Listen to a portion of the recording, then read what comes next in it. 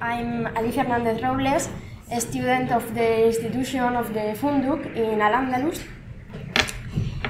In my presentation today, rather than presenting some results of my research, I'm going to share some of the questions that occurred to me when dealing with the study of the Funduq, as well as some possible answers.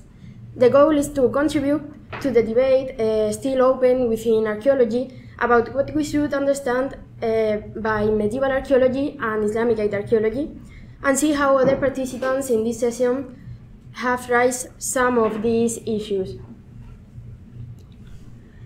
To begin with, we need to define what a Funduq is. The Funduq is Arab Islamic in origin and it has an urban character.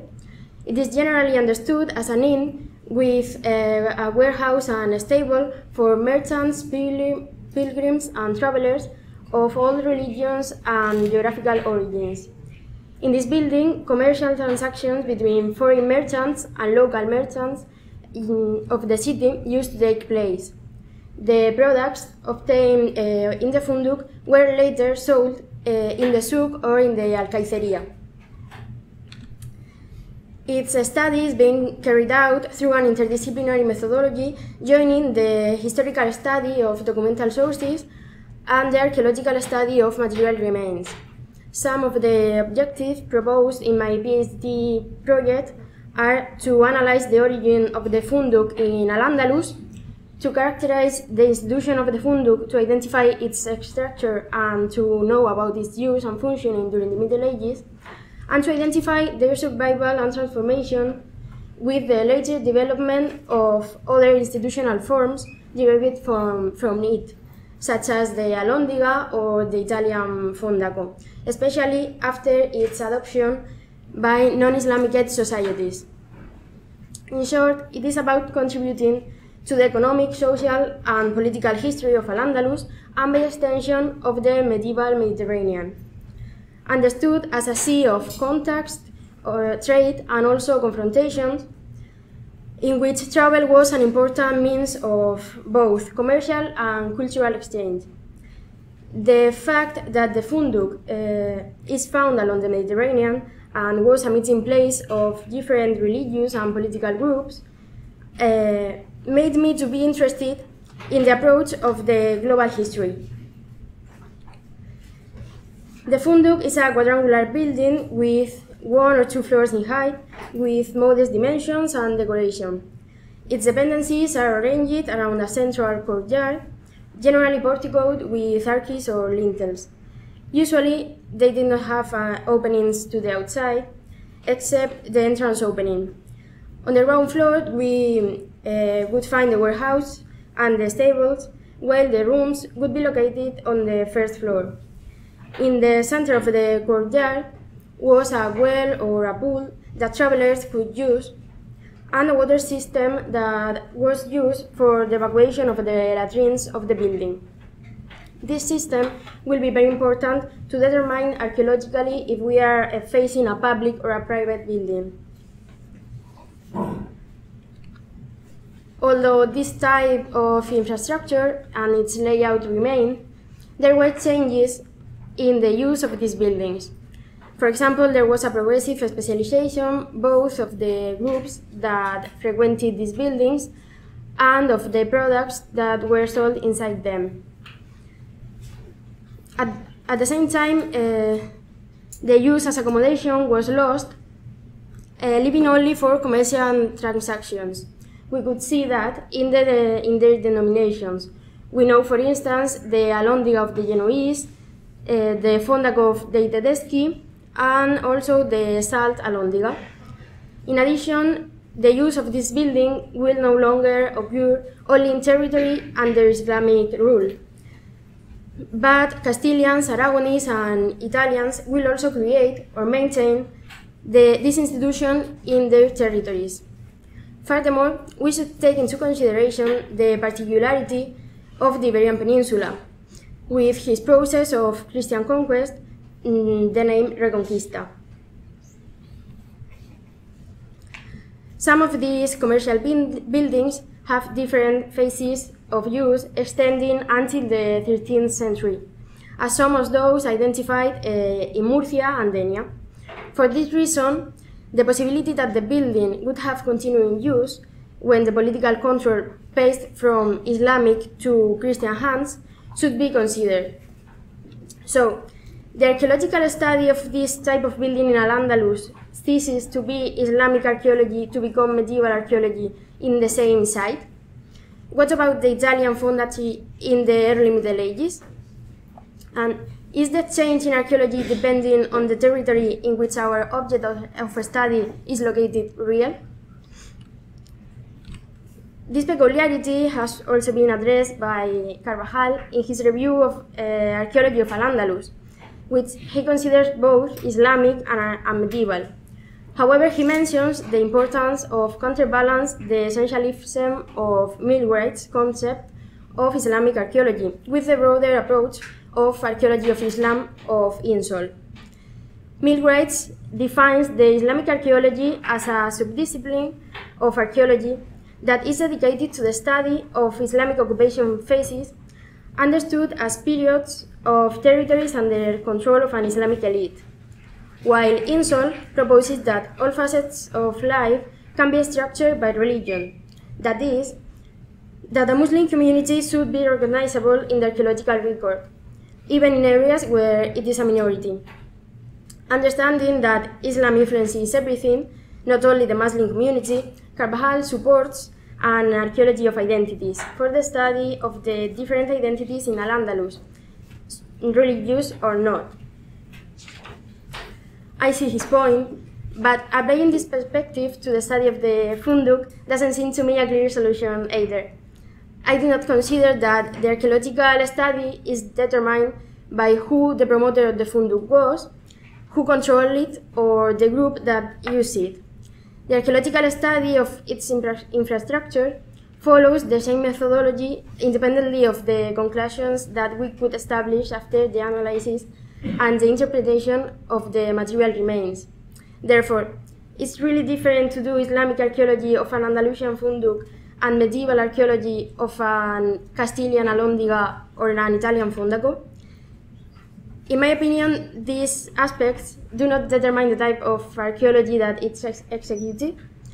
The labels we add to archaeology serve rather to establish a context in which to frame a narrative that allows both researchers and non-specialized public to quickly classify or relate a site to a culture. If we could accept that the chronological compartmentalization of historical periods and consequently archaeology is artificial, isn't it as artificial to make a distinction based on cultural, geographical, or religious criteria? Although knowing the cultural context of archaeological record that we are studying is something basic to propose hypotheses or interpretations, are the techniques that are used not what really should define the archaeological practice? In short, I consider that the material remains can be related to certain social and religious practices with the identity of a root, but not archaeology as a discipline. It is really difficult to know if the objects that were used within the Funduq ascribed to the Islamic culture were used by people of other cultural traditions who simply took advantage of them without paying too much attention to its symbolism or production process. I hope that bioarchaeological research in medieval context could help to provide further information, to know, for example, some aspects of the customer's diet, to know more about them. It is true that taking the chronological criteria, making medieval archaeology available to cover everything, can be criticized for eliminating the heterogeneity or specificity of a historical period. However, I believe that we should try to reduce the compartmentalization that we establish in the disciplines of study, without abandoning the continued reflection on the universality that we weave to a concept during our research due to our Eurocentric bias. We should find the balance between not overlooking the specificity of our object of study and falling into new ways of centrism. As I said at the beginning, the presence of the Funduq in different geographies and its incorporation and use by different societies is what has led me to deepen into the global history. Especially suggestive is the tracing methodology proposed by the global history. It would consist in following the trail of this institution through the places where it materializes, without restricting its study. As a result, it allows to obtain as much information as possible from the Funduq, not only in relation to commercial activities as a main function, but also in terms of, for example, social and gender history. This generates new spatial and temporal frames that transcend traditional divisions in research. Therefore, it is about applying the global perspective to know both the causes of origin and evolution of this institution, as well as the interactions that take place within it at different scales, and that allow the study of the Funduq to contribute to the knowledge of processes of global interaction, in this case of the connections and exchanges between the source of the Mediterranean and the impact they had on people, groups, and societies. The interest of this perspective is that beyond showing that there were connections in the Middle Ages, it is about determining the impact of those connections, of which the Funduq was the setting. Due to the recent interest in the global Middle Ages, there has been a recent development of archaeological theory based on assemblage theory.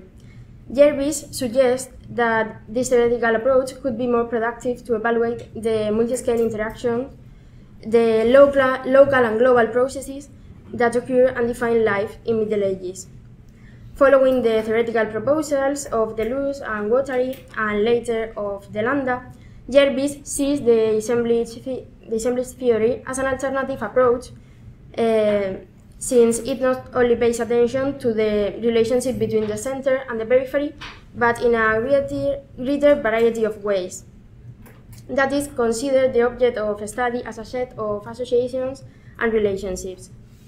Although it's still early days for evaluating assemblage theory and its role for archaeologists, it is presented as a useful approach to show the variety of effects that commercial interactions had at different levels.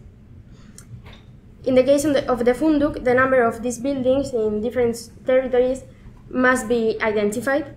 After that, to determine the functioning of the Funduq will allow to see the relations between these buildings among themselves and with the areas in which they are located, and at the same time, the analysis of its presence and impact in the global and temporal context should be conducted. The aim is to analyze the integration of the Funduq in local communities, as well as in a global sphere, in the political and commercial medieval networks. In conclusion, the issues that had been raised when developing the theoretical framework of the doctoral thesis make me think that archaeology should not be restricted by cultural or geographical criteria, although these are basic for the accurate interpretation of the data obtained and the materials found during the archaeological excavation process. On the other hand, the characteristics of our object of study, raised briefly in this talk, have made me consider that the application of the approach of the global Middle Ages as a perspective of analysis will allow us to obtain as much information as possible about the Funduq, as an institution that arises in the Islamic world but ends up being acquired by European territories, which had consequences in the institution itself and in the areas and societies in which it is located. Thank you very much for listening.